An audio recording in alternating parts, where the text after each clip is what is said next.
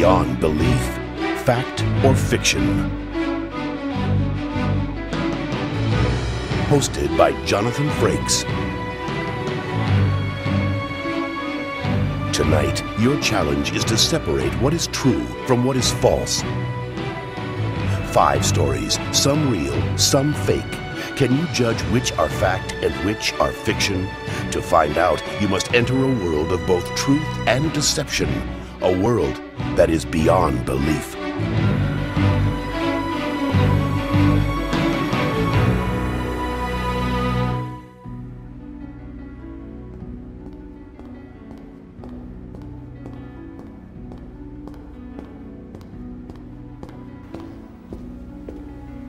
Can we really trust our own eyes? Observe these 2 painted figures. The one on the right obviously looks bigger than the one on the left. But let's switch positions. Know which one seems bigger. The truth is, they're exactly the same size. And so it is with our stories tonight. What seems to be true may turn out to be completely false, or vice versa. So be careful how you judge them. Or should I say, how you size them up.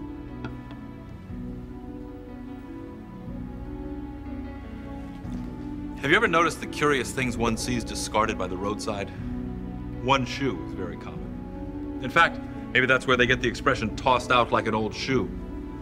You also see lots of hubcaps on the road. Of course, spare tires. And even furniture shows up on the side of the highway now and then. But none of these items have prepared the Bradleys for what they're about to encounter along the roadside. Jerry can't resist taking advantage of it. And Mary, well, she's waiting for the other shoe to drop.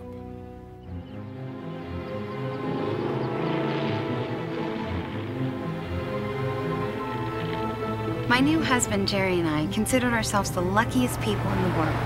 We were married in our hometown of Gary, Indiana, and decided to drive cross-country to Los Angeles for our honeymoon. Yeah! Woo-hoo! We are here, my friend. Oh, yeah. Exactly. Oh.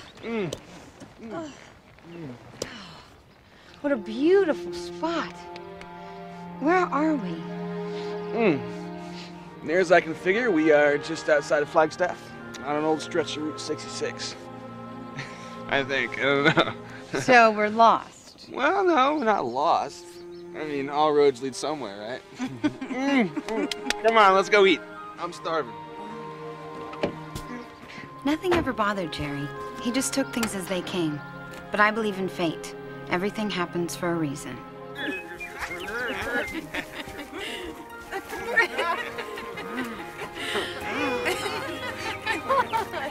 Like most newlyweds, we didn't have much money, but it didn't really matter.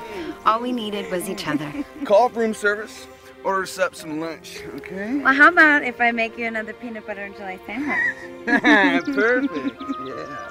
You read my mind. What about my tip, huh?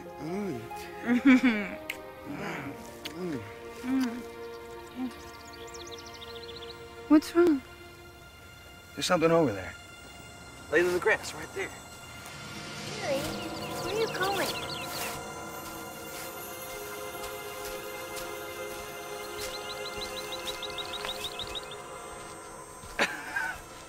You know what this is? This is a 1944 Barton. They don't make them anymore. It's a classic, and it's in perfect shape. Well, it must belong to someone. Yeah, but why would anyone leave it here? I don't know, but if it's that valuable, I'm sure they're going to come back for it. And then it just doesn't make any sense. I mean, it must have fallen off a truck or something. It's not our business, Jerry. I wonder if it still runs. Who cares? We should just leave it alone. Now, come on, let's go. No, just wait a second. What are you doing? Come on, stop that. Put it back down, Jerry. Oh, wait, this is kind of weird. The date on this license plate is from 1944. It's never been renewed. I'm getting a really bad feeling from this. I just want to go, okay? Oh, get off of it, Jerry. There's still gas in it. All right. Jerry, there's blood on the front fender. Probably just hit a deer. I'm gonna take her for a little spin. I'll be right back. I'll never forget the terrible feeling I had in the pit of my stomach as I watched Jerry pull away.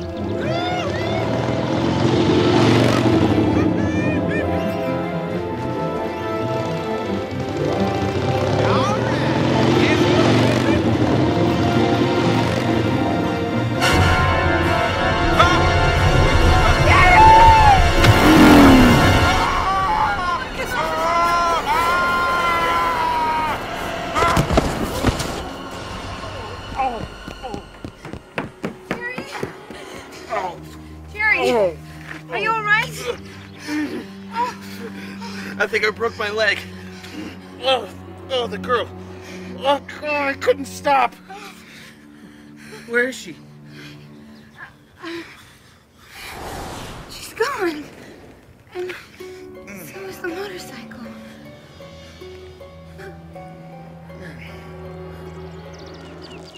And then the girl and the motorcycle just disappeared. I know I hate her. Look, it happened. I mean, look at me. Take it easy. I know this all sounds like we're completely out of our minds, but I saw the whole thing, and it happened exactly the way he told it. I swear to you. You don't believe us. No, I believe you.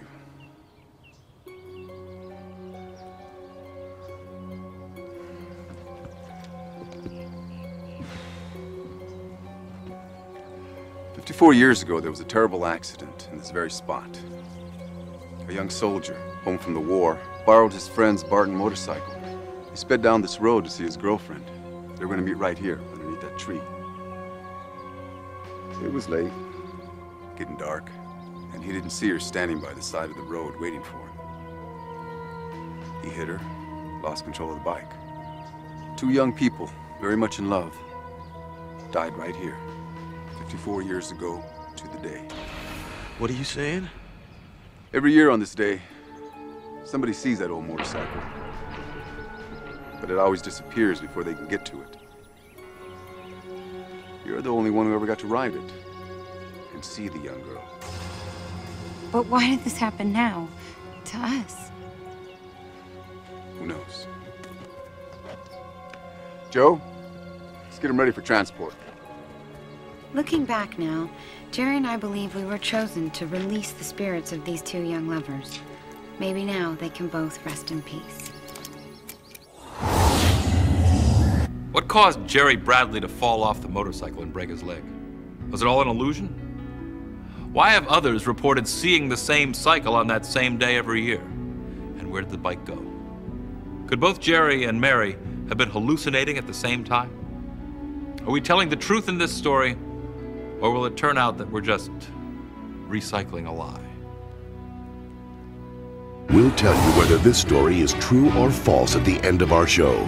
Next, a mysterious stranger and a high-stakes pool game on Beyond Belief, Fact or Fiction.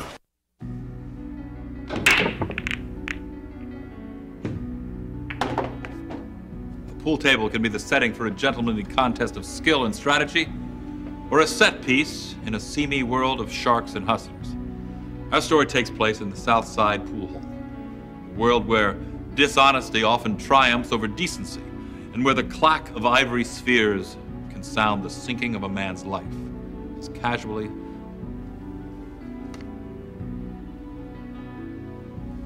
as the sinking of the 3-ball in the corner pocket.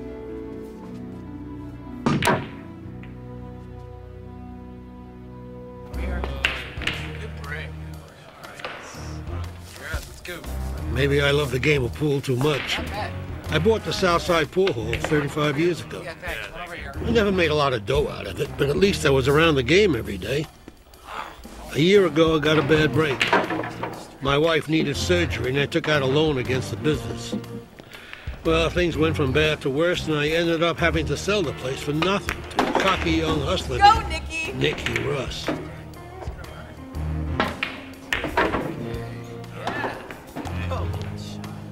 All right, who's next? Gotta lose sometime. I'll play one arm behind my back. Come on, anybody. Leon, get us a couple of beers, will you? Come on, hop to it, Pops. We're thirsty here. Come on. Coming right up.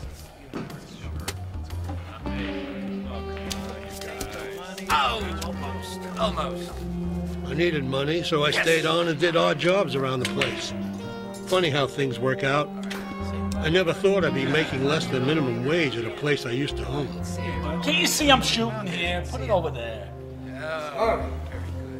So you use your head once in a while, Leon. I'm meaning to ask you, what's up with this gold Q? Stick? That stick belonged to the great Jack Lester. 5 times world champion from 1970 to 1975. He started out hustling right here when he was 15 years old. He was the greatest natural pool player I ever seen. Leon, what are you doing? Come on, get back to work. What am I paying you for?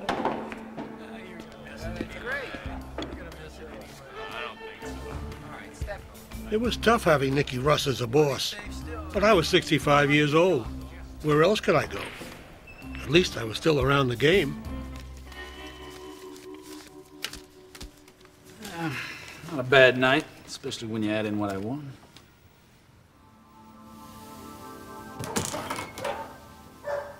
Hey, no dogs allowed in here. He'll be waiting outside. The stranger looked kind of familiar to me, but I knew he wasn't a regular. Smells just like it used to.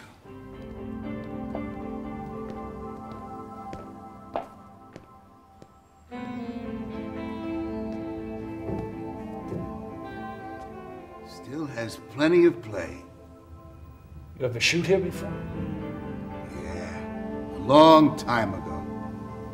I knew this man, but I just couldn't place him. It was driving me crazy. You looking for some action? Let's shoot some pool.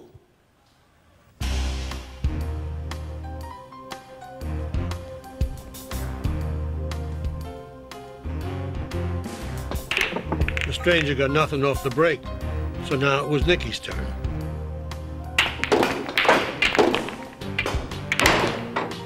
Nicky was really hot tonight.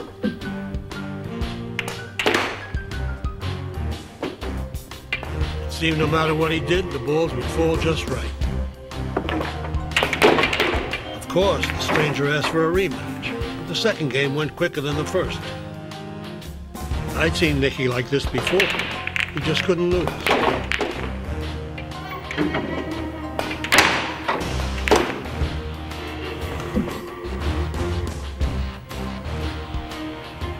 When a guy is this hot, you don't bet against him. The stranger insisted on doubling the stakes. Nicky never took a breath, just kept on sinking.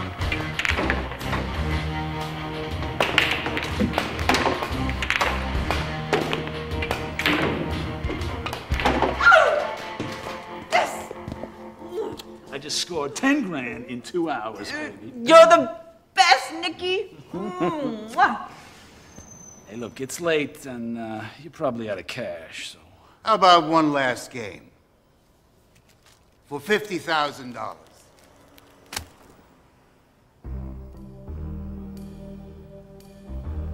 Yeah, I don't have 50 grand on me. You've got a pool. You hustling me? What do you care? Can you beat me? Play him, Nicky. You can't lose. It's 50 grand. All right. You're on, hotshot. There's just one condition.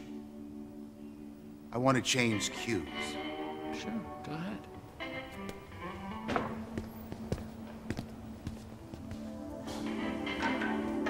That's when I figured out who the stranger was. It had been a long time since I'd seen him, but it was the great Jack Lesko. Hey, Leon.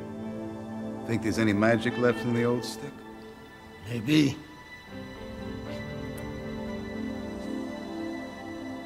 They'd been playing 9-ball all night, and the stranger had yet to sink in a ball on the break.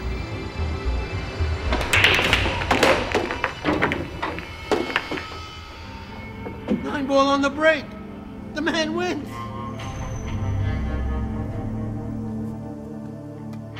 I don't believe this. I'm gonna give the bill of sale to Leon.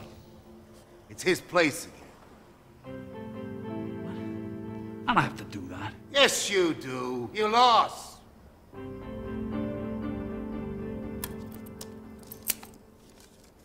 Take care, Leon. Thanks, Jack. I don't know how you did that. It didn't make any sense. I couldn't figure it out. Who was that guy? You two scammed me? No. You got beat fair and square by the great Jack Lesko. Jack Lesko, that's impossible. Why? Because Jack Lesko stopped playing pool about 15 years ago, when he went blind.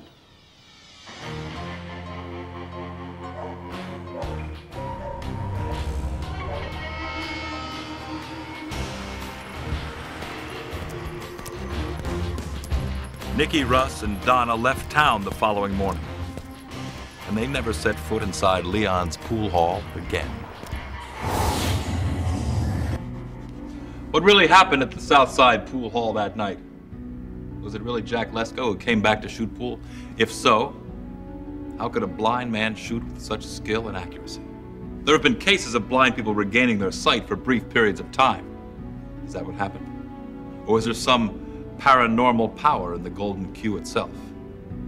Are we presenting a story based on an actual event? Or are we just playing another game of dirty pool?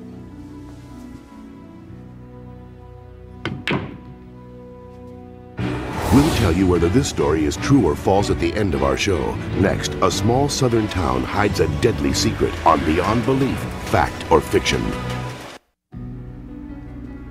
What do you want to be when you grow up? Some of us keep asking ourselves that question well into middle age. For a young person just out of high school, the world is an exciting place. So many choices. Which is the right one? Yet some young people seem to know exactly what they want to do. Tommy Stewart was just such a young man. Ever since anyone could remember, he wanted a career in law enforcement, and everyone in his small town was rooting for him to make it. But somehow, things took a wrong turn for Tommy. And to figure out exactly what happened may take the local sheriff's entire career. There wasn't much crime in our little town of Beaufort, Alabama. Oh, there was the occasional drunk we had to put up at the county's expense from time to time, but nothing really big ever happened. We liked it that way. Folks around here didn't have to lock their doors. But then it all changed.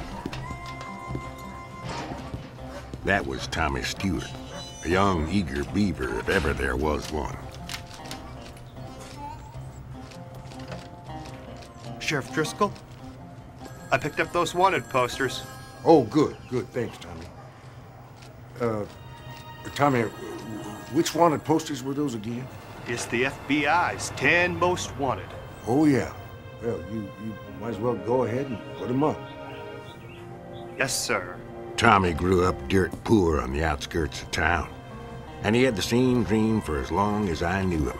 All he ever wanted out of life was to become an FBI agent. You know, one of these fugitives is from a county only 30 miles away. Matter of fact. If he ever passes through Beaufort, his running days are gonna be over. Tommy worked his way through a small local college with odd jobs around town. And every day he'd put in 2 or 3 hours here at the station, just to learn as much as he could about the law.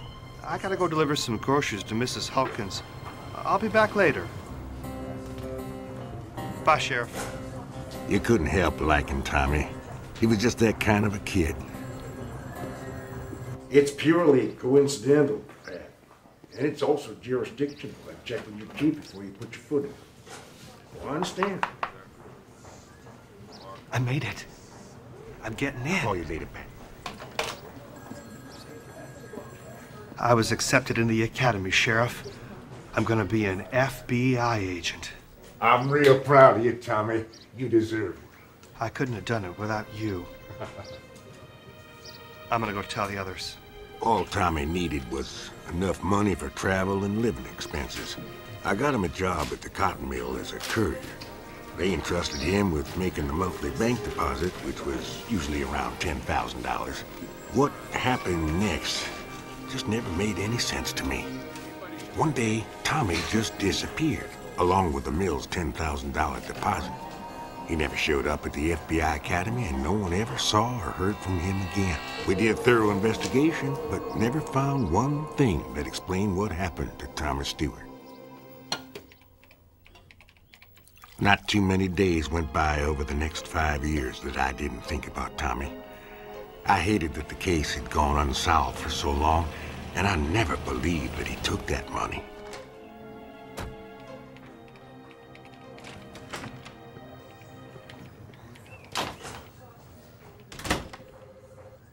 Sheriff Driscoll? I'm Sheriff Driscoll. I'm Agent Joseph Delaney, FBI. I'm here investigating a ring of counterfeiters we believe is operating in the area. Counterfeiting, huh? That's news to me. Yeah, well, hopefully I'll be able to wrap this thing up quickly and get out of your hair.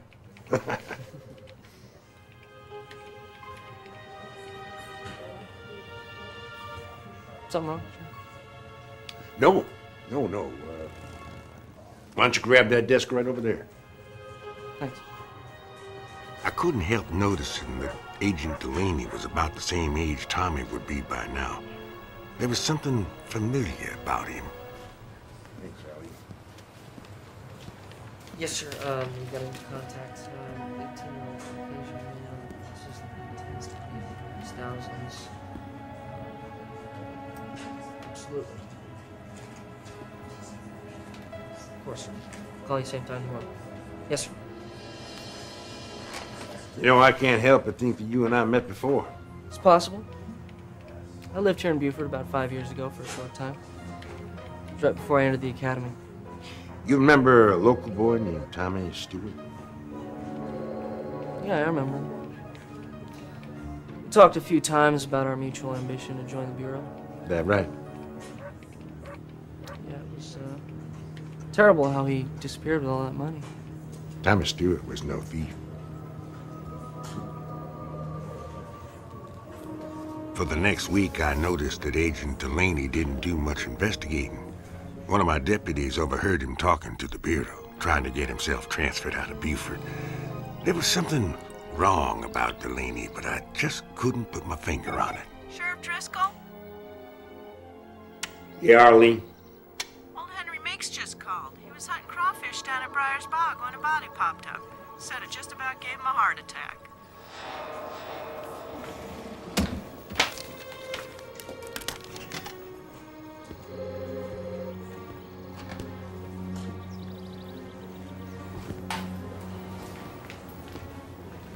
Delaney, we got us a body that turned up down at the bog. You busy right now? Bog? Yeah, I'm a little short-handed. I could really use your help. Yeah, sure.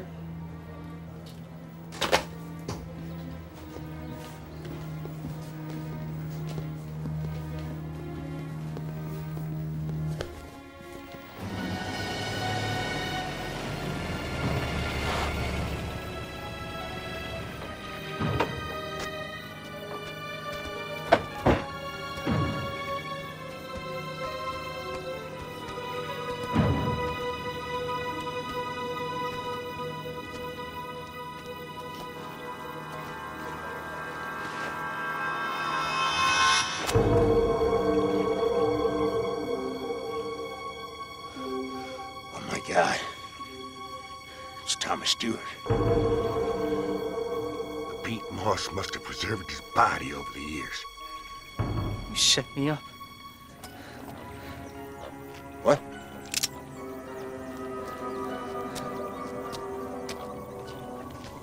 You murdered Tommy, didn't you? I needed the money. He fought back. I didn't mean to kill him. Give me the weapon, son. I'm not going to prison. Give me the weapon. I'm not going to prison.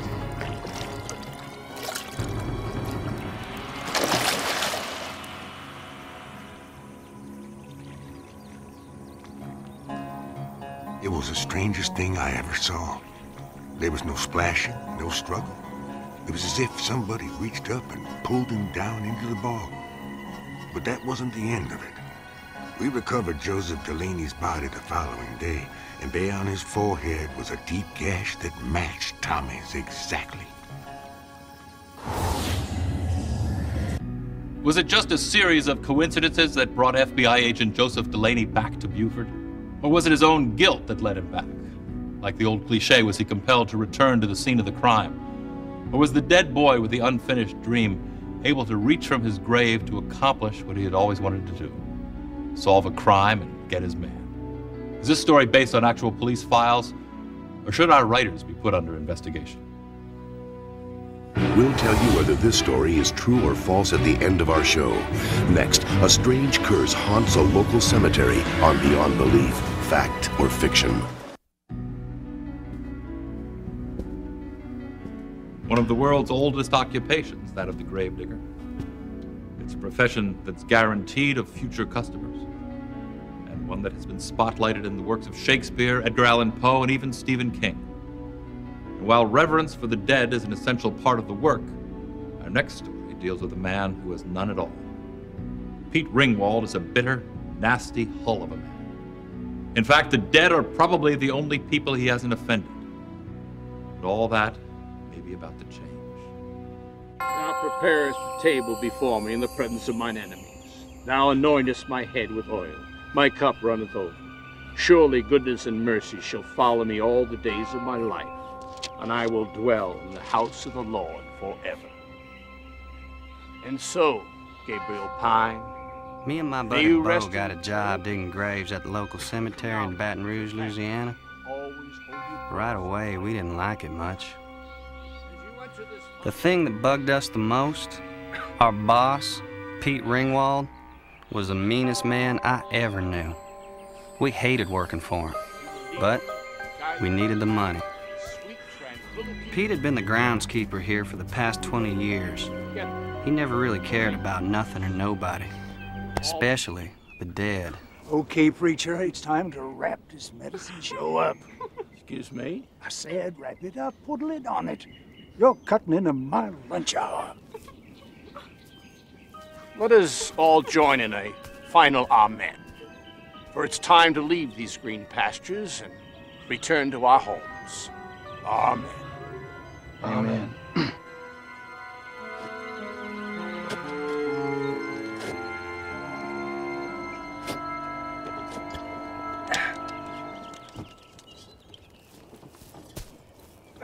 Speed it up. I'm getting hungry. We're almost there, boss. Almost don't cut it, moron.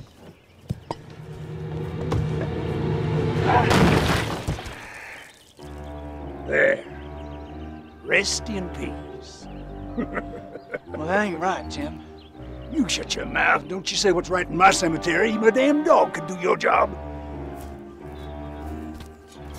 Now, fill in that hole.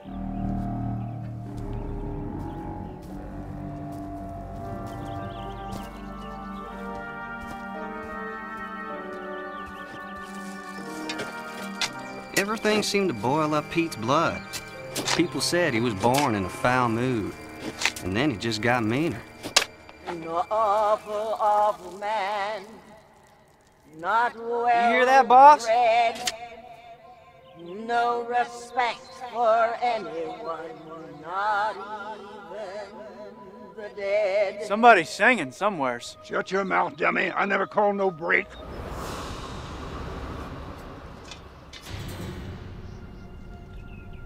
Who the hell are you?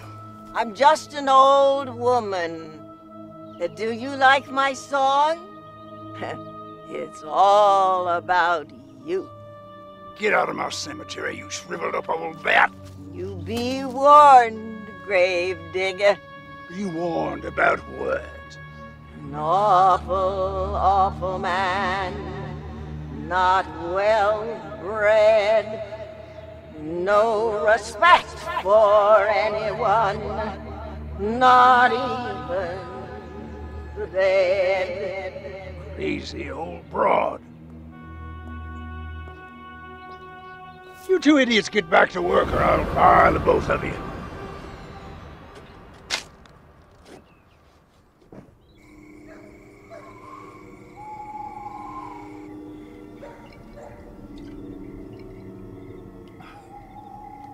Telling me my business. Smartasses think they know everything. I gotta fire them two boys.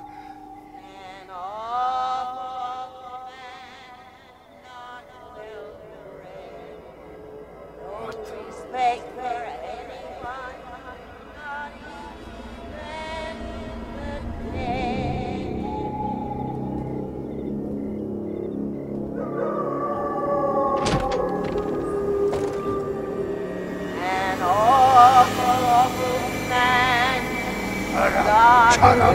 Shut up! No respect for anyone, not even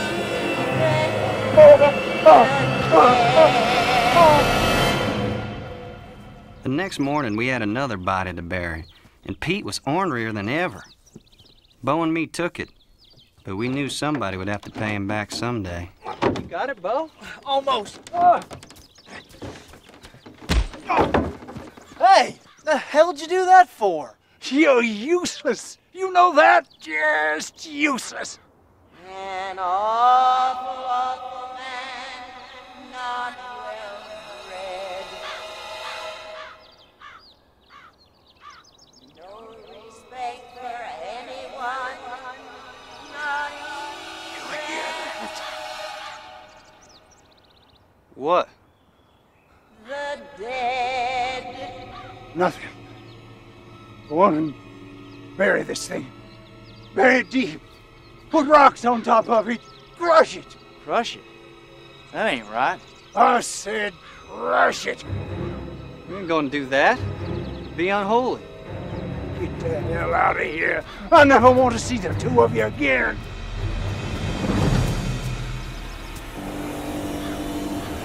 I'll do it myself.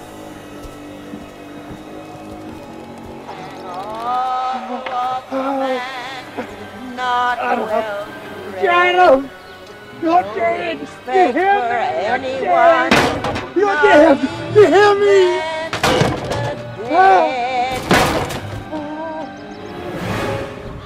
Oh, good warrior.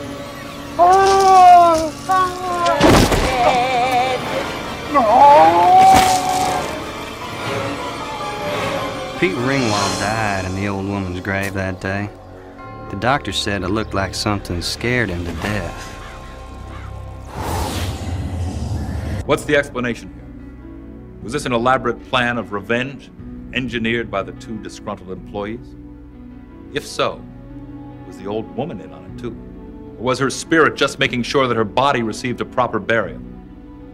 Is this story of the wicked cemetery boss based on an actual event? Or are we burying the truth beneath a mound of lies? We'll tell you whether this story is true or false at the end of our show. Next, a woman becomes an uninvited guest at a stranger's funeral on Beyond Belief, Fact or Fiction. Books can be viewed as food for the mind. Stop reading them and your brain can become anemic. Read junk and your thinking can become malnourished.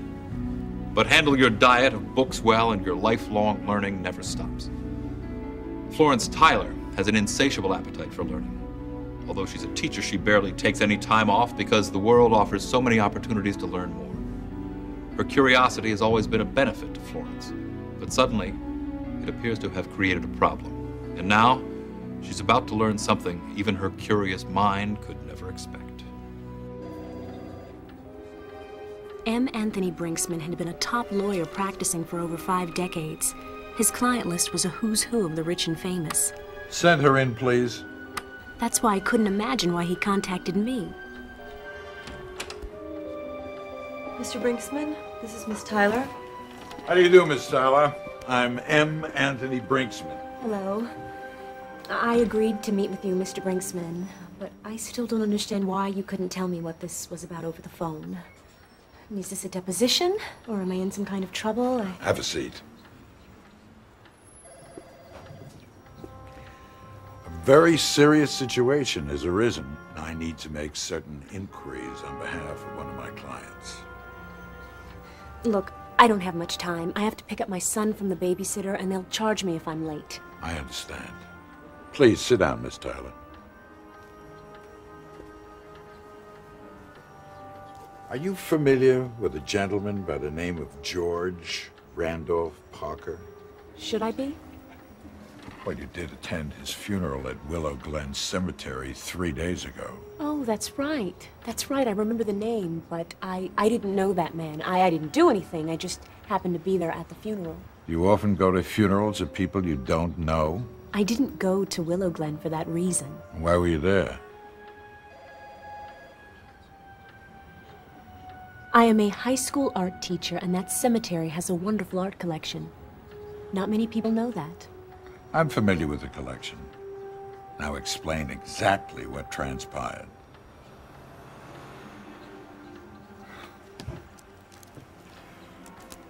This is very important. I went there to do some research for my class. I hadn't been there in quite some time.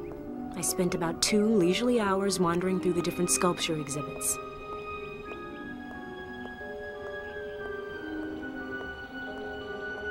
I was on my way back to my car when I noticed a beautiful old chapel. It just had the kind of architecture we were studying about in my class. Let me understand something. If you had already finished your research, why didn't you just leave? I was struck by the chapel's old English architecture, and I wanted to get a look inside. I feel like I'm on trial here or something. Please continue. No, I want to know what's going on. I'm sorry, Miss Tyler, but my client was rather eccentric. There are certain issues that must be resolved. Now, please continue. Like I said, I wanted to see the inside of the chapel. The moment I entered, a very special feeling came over me, almost like I was meant to be there. It had a lovely decor, quiet and serene. It's always been amazing to me how something so simple could be so beautiful. I suddenly realized that I wasn't exactly alone. There was a funeral coffin set up in front of the altar. I saw the open casket, and I felt compelled to pay my respects to the deceased. Good afternoon. Please be seated. Oh, I'm sorry, but I'm not here for the funeral. It's time to begin the service. Obviously, the whole thing felt very odd to me, but I felt so sorry for the deceased. There was no one else there to pray for him, so I decided to stay. We are all gathered here today to say a final goodbye to George Randolph Parker, a man who lived his life by his own rules, regardless of how others felt. So the only reason you stayed was because you felt badly that no one else was present? That's right. The poor man obviously had no family, and I thought he might have been homeless. Yes, well, go on. The minister finished his service, and I remember saying a quiet prayer for Mr. Parker. I couldn't wait to leave when I was approached by the funeral director, who asked me to sign the registry. Like I said, I found the whole thing uncomfortable, but to be polite, I signed the book anyway with my name and address. Well, that's what happened, and I didn't have another thought about it until now. I've answered your questions. I would appreciate it if you would tell me why I'm here. You were wrong about several points, Miss Tyler. Mr. Parker did have a family, but unfortunately, they all loathed him. He was not an easy man to like, and he had no friends. But he wasn't homeless, nor was he indigent, by any means. What does all this have to do with me? I called you here to carry out Mr. Parker's wishes, as set forth in his will. His estate was to be divided among whomever attended his funeral. What are you saying? And that you are the only person in attendance, you will be the sole recipient of his entire estate. Mr. Parker's net worth at the time of his death was $34 million. Congratulations, Miss Tyler. I believe that now you can pay your babysitters overtime. Oh, thank you. Oh, my dear God. Thank you. By the way, M. Anthony Brinksman is now my personal attorney. Florence Tyler became a rich woman purely by happenstance. Or was it? Was it her own intellectual curiosity that drew her to the cathedral that day? Or was she lured there by something deeper? Could it have been the strength of a dead man's spirit that called Florence to the funeral service? Was this hated man in life trying to redeem himself in death? If you believe this story, will it leave you something of substance to hold on to, or will you merely inherit the wind? Next, you'll find out which of our stories are fact and which are fiction when Beyond Belief, Fact or Fiction returns. And now it's time to find out which of our stories tonight are totally made up and which are inspired by actual events. Let's take another look at the story of the Phantom motorcycle. Was this one fact or fiction?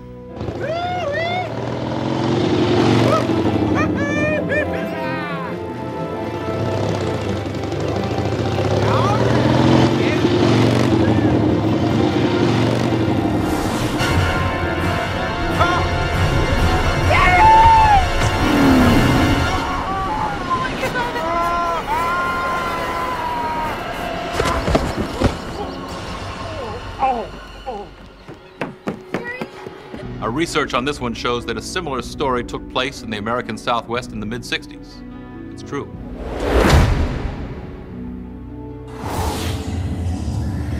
What did you make of the tale about the pool hall and the legendary player who turned out to be blind?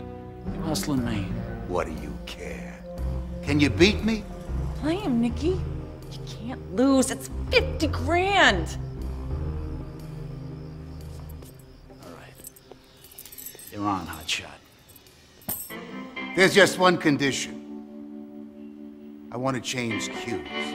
Did this one have the feel of reality to you? If it did, we fooled you. It's absolute fiction.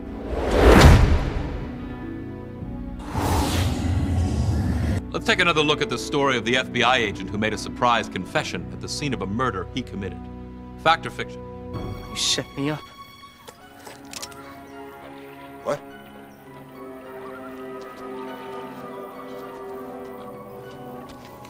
You murdered Tommy, didn't you? I needed the money. He fought back. I'm gonna kill him. Give me the weapon, son. This story of the sleepy little town was a crime committed by our writers on you. It's false.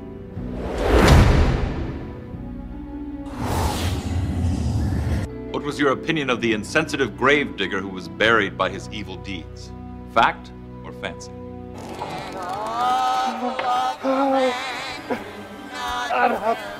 Adam! You're dead! You hear me? You're dead! You're dead! You hear me?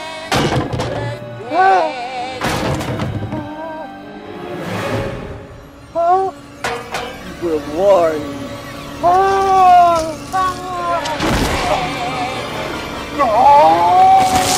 If you guessed this one was inspired by real events, you're right. It happened on the southeast coast in the late 80s. Now let's take another look at the story of the young woman who became the only mourner at the funeral of a stranger. True or false?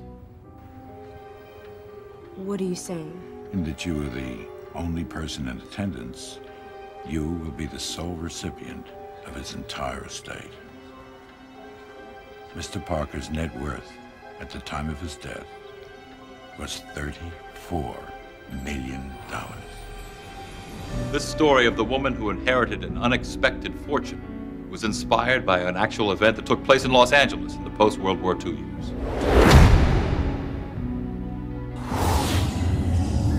Could you trust your senses tonight? Did things turn out to be as they seemed to be? Or were your senses blunted by circumstances that were beyond sensory perception, beyond logic, in fact, beyond belief? I'm Jonathan Frakes. The story entitled Gravedigger's Nemesis is true, based upon first-hand research conducted by author Robert Trelins. For Beyond Belief, Fact or Fiction, this is Don LaFontaine.